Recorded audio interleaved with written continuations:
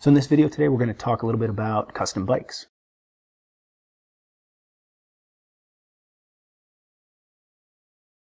So custom bikes may seem like an extravagance, and I'm not here to tell you that they're not, but they might actually be more useful to you as a rider than you think. They might be the reasonably affordable option that you haven't considered before that could change your outlook on how enjoyable cycling can be.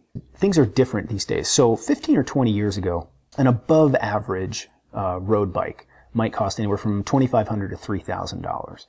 And a similarly equipped custom bike is going to be probably $1,500, maybe $2,000 more than that. So maybe somewhere around $4,000 to $5,000 for the custom bike. And incidentally, a really tricked out custom bike, probably going to be around 10 grand, something like that. Back 15 or 20 years ago, there really wasn't any such thing as a $10,000 or $11,000 stock bike. I mean, they did exist, but there just weren't that many of them. They were very few and far between. So now fast forward to today, that above average stock bike is no longer $2,500 to $3,000, as you might expect. It's probably somewhere around $4,500 to $6,000 range. And incidentally, now every manufacturer has options, sometimes many options, in the $8,000 to $12,000 range for a stock bike.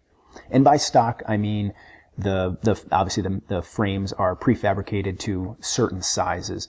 And let's just define the custom bikes as a one in which the frame is, the geometry of the frame is a one-off design for the individual. So this isn't meant to be an explanation of inflation or price escalation, things like that, because of course that happens. I do want to highlight the relative changes among stock bikes and the relatively reasonable prices now for custom bikes. And an interesting thing has happened because in the past 10 to 15 years, what has become acceptable to spend on a bike has definitely escalated. Whereas, 15 years ago, you couldn't buy a custom bike for the price of a reasonable or a kind of a semi-average cost for a stock bike back then.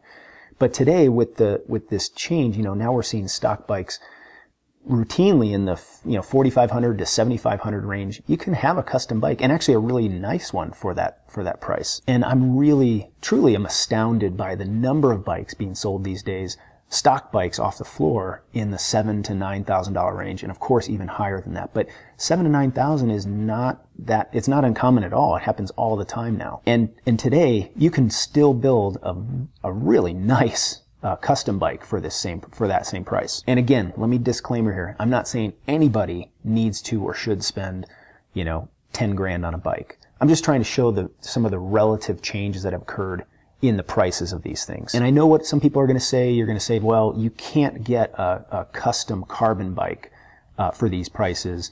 And all the stock bikes, of course, are going to be made of carbon. And this is true. You probably would have to spend between $5,000 and $6,000 for a frame, custom frame built out of carbon.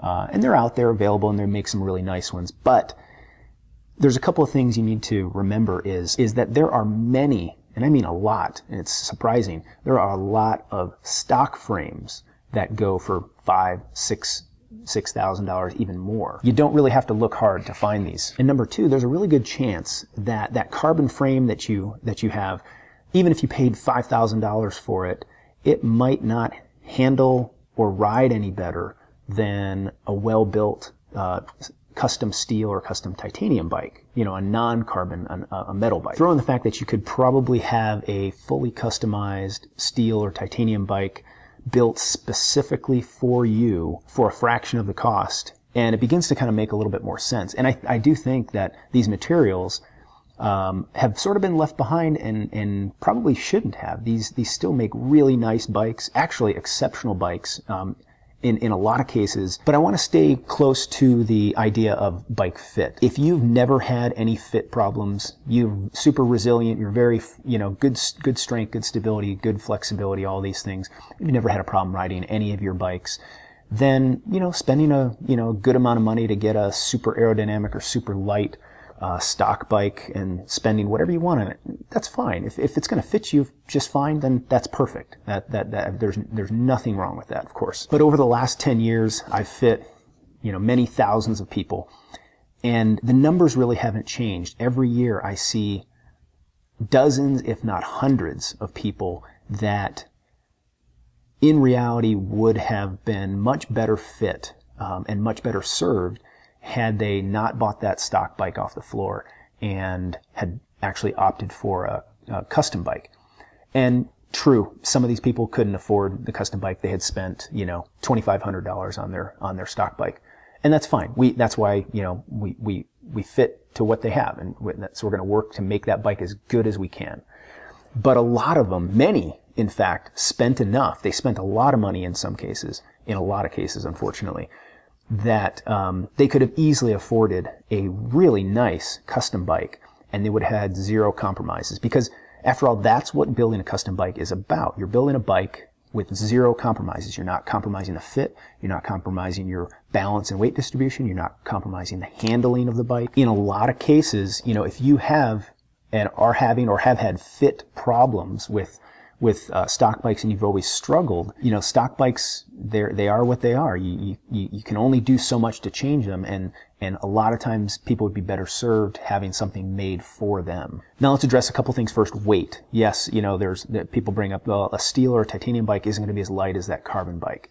And I would say that's probably true. Not in all cases, actually. I've actually seen some carbon frames, even some expensive ones, that aren't terribly light, really. And frankly, the difference, even if we pin the difference at a full pound of the difference in the frame, even at a pound, truthfully, most of us don't do enough climbing to really notice that. And even if we did, there's a lot of other ways that we could dispense with that pound. And so the difference for an individual between a 15-pound bike and a 16-pound bike, for most riders, functionally, there's probably going to be no difference. It really often barely registers. So now let's look at, what about aerodynamics? I hear people ask about that. These round-tubed metal bikes aren't going to be as aerodynamic as the carbon ones. Perhaps. I will say that if you've ever spent any time in a wind tunnel, you learn really fast that aerodynamics is a very tricky science. There's a lot that goes into it. It is not a black and white or an A plus B equals C scenario. You could have what you can't do, unfortunately, it would be nice if you could, but you can't take the fastest wheels and pair it with the fastest frame, whatever that means, however it was tested, and get the fastest bike. It has more to do with the interaction of the parts to create the whole. And so there's times when you have what is considered the fastest wheel tests more poorly in a given frame than another one. And same thing goes for the rider on the bike, how the rider interacts on the bike with the wind. It may or may not improve things. And frankly, there's a lot better ways to improve your aerodynamics than to manage the frame. Of course, many of you have heard, your wheels, of course, that's a pretty big one, but something as simple as your helmet, or even a snug-fitting jersey. A snug-fitting jersey is going to do a lot better than one that has a little bit of, it flaps in the wind a little bit. That's going to make actually a pretty significant difference, potentially on the order of what you would gain from an aerodynamic frame.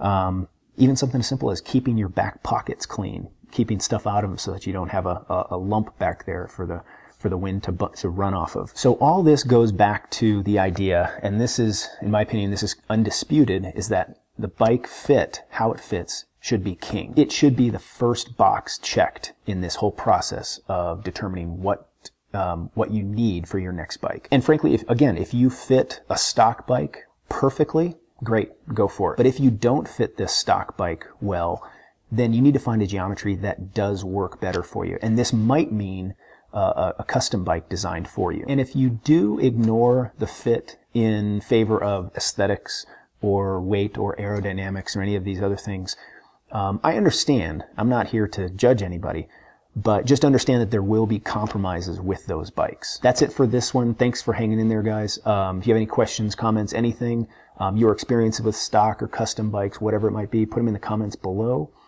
Check out some of my other videos here, and if you haven't, I'd appreciate it if you'd subscribe. Thanks, guys.